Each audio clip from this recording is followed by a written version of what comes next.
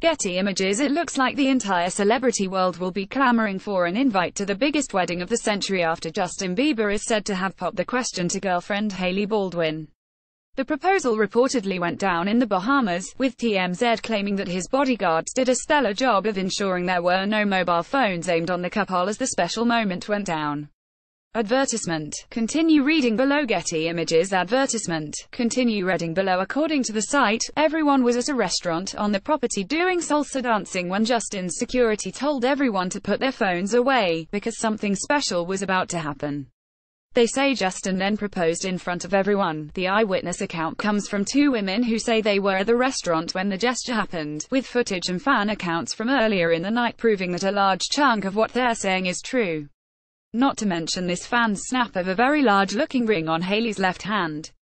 Advertisement. Continue reading below. Advertisement. Continue reading below. While nobody has officially confirmed the happy news, Justin's dad, Jeremy Bieber, took to Instagram to share a cryptic post about his son. That Justin Bieber proud is an understatement.